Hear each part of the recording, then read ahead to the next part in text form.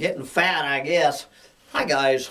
It is a spectacularly gorgeous but a little bit chilly winter day here in the collapse of global industrial civilization here at Bugs in a Jar Farm, or what's left of it, here on this Saturday, September 19th, 2020, where we had our first hard freeze last night, wreaking havoc with 3 days of summer left to go. And oh yes, I am Sam Mitchell. This is Collapse Chronicles, and this is my little co-pilot Sancho Panza, and we need to start figuring out when and how to get out of here and escape down to Florida before either Mad Max or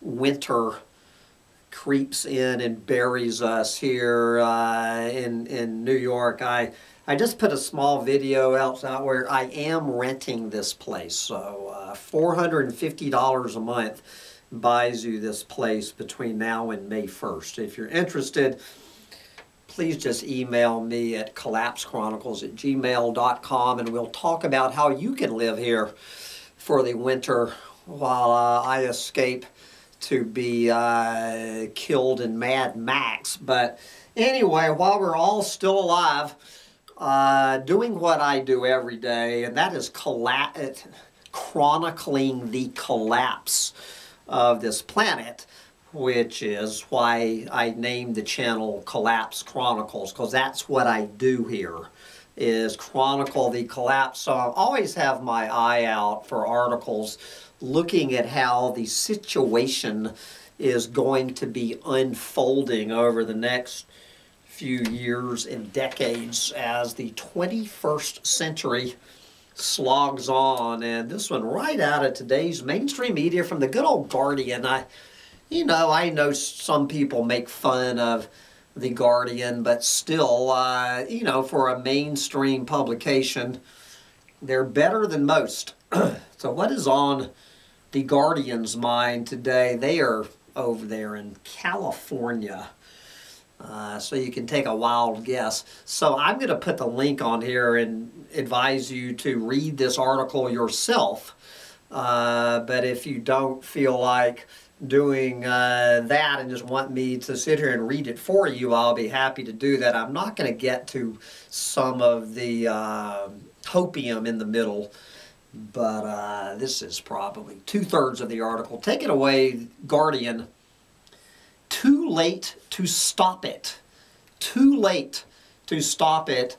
California's future hinges on managing megafires. Managing megafires, that is yet another oxymoron for the 21st century. You do not manage a megafire. You flee for your life and you get your ass out of California. Anyway.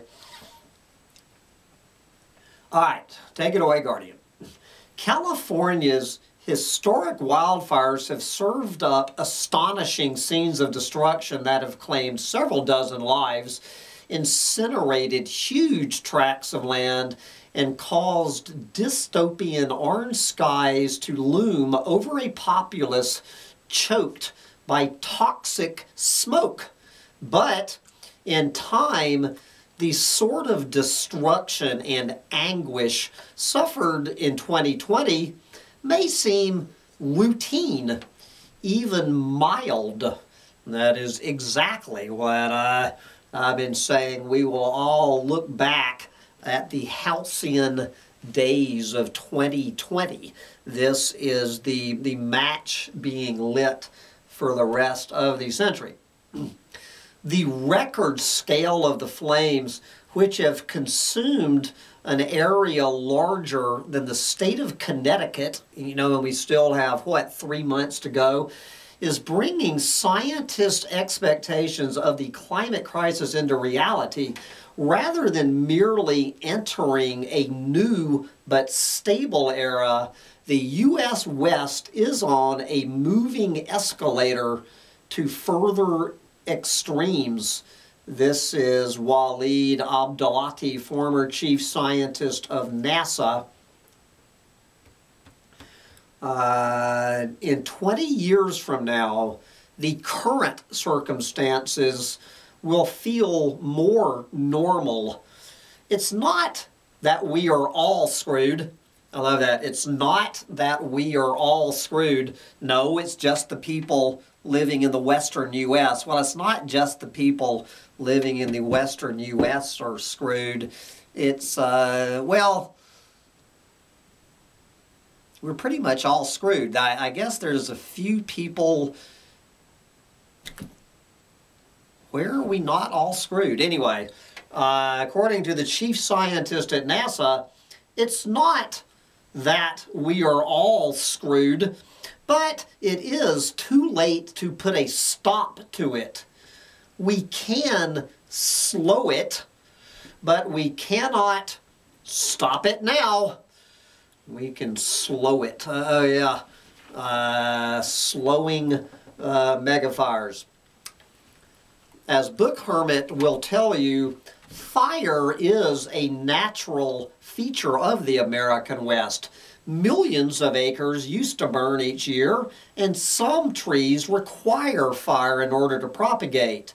But conditions are now becoming unmoored. From modern lived experience, the number of days of extreme wildfire weather has doubled in California since the 1980s.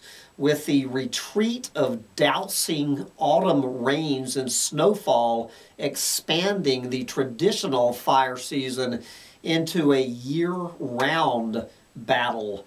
This is veteran Santa Barbara firefighter Mike Ellison. Quote, "The trees are like a bunch of matches out here, ready to go.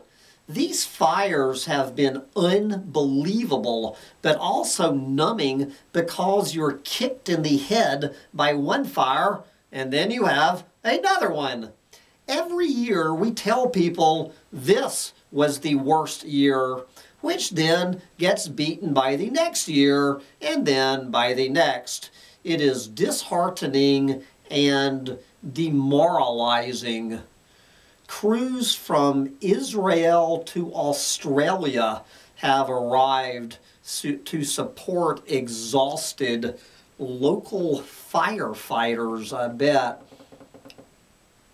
Okay, just to give one nod to Donald Trump, a century of suppressing low-level fires has stocked forest with plenty of vegetation that now sits in bone-dry soil, baked in rising heat. California is getting hotter by an average of 3 degrees Fahrenheit, otherwise known as 1.6 C, over the past century. And this summer, it has roasted.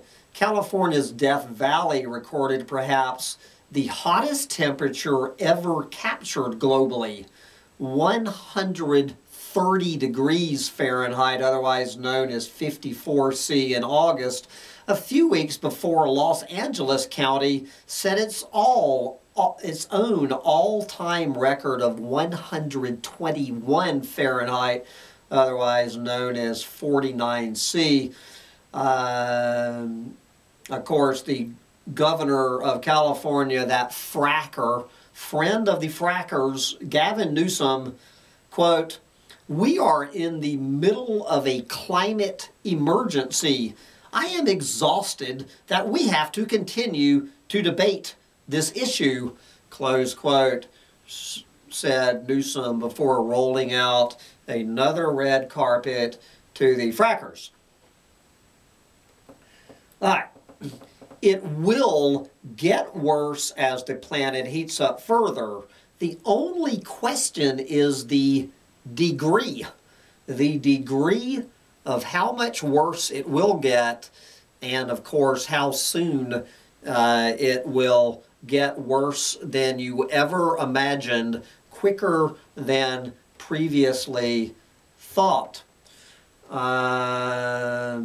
It will get worse, blah, blah. Scientists predict the area scorched by wildfire will increase by 77% by the end of the century, with the number of extreme fire days jumping 20% in just the next 15 years, a scenario that raises profound questions over the way life is conducted in the U.S. West in an evolving era of megafire. The crushing expense of major cities across California has caused a housing crisis that has collided with the state's wildfire problem. People seeking an affordable or more bucolic and spacious life have moved a rash of newly built houses carved into the scrublands and pine forest of what is known as the wildland-urban interface. As a result, it is estimated that 1 in 4 Californians now live in a high-risk fire zone, and my guess is that estimate is a joke, and my guess is 4 out of 5. While there are some localized rules about clearing potentially flammable vegetation from near dwellings, there are no universally applied building codes to make homes more fire resistant, nor any state plan to steer development away from fire-prone areas. Insurers facing mounted losses have started to retreat. As a result, homes continue to be built featuring classic wood shingle roofs and deckings that allow burning embers to leap from building to building. Here's the understatement of this article. This is Paige Fisher, environmental scientist at the University of Michigan. Quote, "People often have an idea of aesthetic beauty that makes things more risky. Some towns have faced repeated losses to fire, leading to calls for construction to be discouraged in certain areas," said Fisher. Quote, "If you move to a fire-prone area, even if you don't lose your home, you will spend days or weeks each summer under stress, suffering the health risks of smoke. Things have changed dramatically, and the livability of fire-prone areas is coming into question," close quote. A more provocative option was summed up in a memorable chapter, chapter of the academic Mike Davis's 1998 book titled Ecology of Fear, chapter titled The Case for Letting Malibu Burn. Davis argues that the chaparral around the wealthy coastal enclave was always meant to periodically burn, and preventing this cycle only worsens fires there. His suggestion of effectively leaving Malibu to its own defense resonated in 2018 when the huge Woolsey fire swept through the region. Anyway, so now in the middle of this, this story goes into this apocalyptic hopium about how, you know, technology and all of this crap is going to allow people to live where there's wildfires. You know, nobody, anyway, so I'm going to skip over all of this hopium in the middle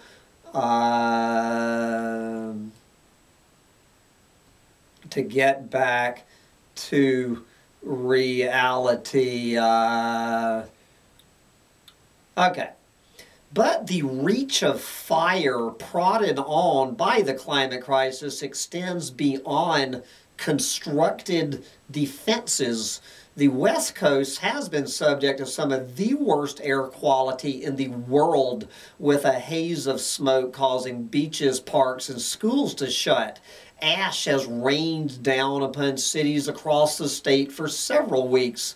Doctors have already noted an uptick in hospital admissions from asthma and strokes likely triggered by the wildfire smoke, which is more toxic than most urban sources of pollution. This is Suzanne Paulson, an air pollution expert from UCLA. Quote, everyone in California has versions of the story that they never had to think about this smoke, and now they do. Yes, the repeated plumes of smoke over the UCLA campus provide Paulson with air samples, but they also deter her from riding her bicycle to work. She also now regularly has fire refugee friends stay with her when they flee flare-ups in the Los Angeles hills. Quote, we desperately need new housing, but living in some of these wildlands is becoming untenable unless you start building houses out of cement. Okay, moving on. All right. The current fires illustrate just the beginning of the threat to which the U.S. West must adapt. What California former Governor Jerry Brown calls, quote, the new abnormal, bared its teeth in mid-August when thousands of bolts of lightning exploded upon parched grasslands and forests that have been in the grip of a drought, the deepest in a millennium for much of the past 2 weeks, past 2 decades, sparking hundreds of fires within a few weeks. 3 of the 4 largest fires ever recorded in the state had roared across the landscape. Within a few weeks more, smoke had unfurled as far as New York and Hawaii. You know, I was in the middle of this wildfire smoke in the Adirondack Mountains a few days ago. The fallout has been harrowing. Whole towns melted away to piles of ash and twisted metal. The birds in the trees silenced, and now it appears we have millions of birds falling dead out of the sky, probably related to the wildfire smoke. Thousands of evacuees huddled in tents in parking lots. The fires have been so fierce, advancing by as much as 25 miles a day, that they have created their own weather system. Giant clouds of ash and smoke have billowed 10 miles high beyond the standard altitude of a commercial airliner as fire tornadoes tear up the trees below. The crisis is playing out across different states and ecosystems. In Oregon, more than 500,000 people, a tenth of the population, have faced orders to flee. This is Doug Franke, a pastor who was covered in falling ash as fire crackled around the town of Molalla, Oregon. What do the preachers, the hellfire and brimstone doomsday preachers, have to say about it all? quote, apocalyptic is about the right word. The Bible talks of the earth being desolate, and it is and it was about that. And it was about apocalyptic and desolate, and it will be apocalyptic and desolate in the future if it's not already. California and Oregon will increasingly have to wrestle the trade-offs between a lifestyle that remains idyllic for many people and the multiplying risks of fire. The need for those hard decisions is perhaps now clearer than ever. The front page headline of the LA Times screamed, "California's climate apocalypse," on Sunday. The problem won't just vanish on its own, said Abdullati, quote, "California has nice weather and beautiful scenery, but that is changing. If you have frequent evacuations, have to stay indoors from the smoke, and wear a mask because of the ash in the air, some of the appeal will likely be gone. There will be decisions made at an individual level over whether to stay or to go." And this is the very reason that Sancho and I decided not to move to California, to Northern California or Oregon or Washington. That was our plan for years, is that that this old climate refugee was going to sell his place on a floodplain in Texas in 2020 and move somewhere between Northern California and the British Columbia line. We spent 3 summers out there. And every single summer, 2015, 16, and 17, we were run out by the wildfire smoke. And I'm sure the people in 2020 remember the halcyon days of 2015, 16, and 17, just as the people a few years from now will remember the good old days of 2020. Anybody who would think of moving to California at this point completely lost their minds.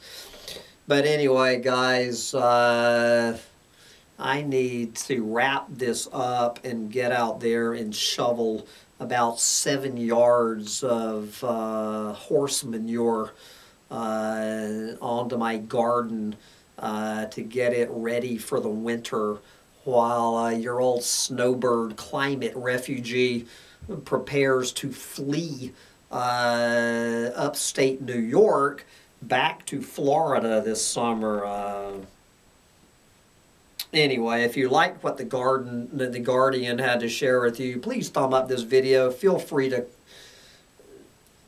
whatever that word is, subscribe to Collapse Chronicles, and I really do appreciate the support of anyone who has ever helped me out for whatever it is that I do on YouTube, which is to chronicle the collapse of a planet, to help you decide what you're going to do about it, and encourage you to get out there and enjoy it while you still can.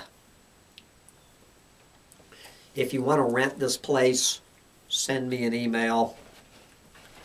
Bye, guys. This little dog, are you ready to go shovel horse manure? Bye, guys. Yes.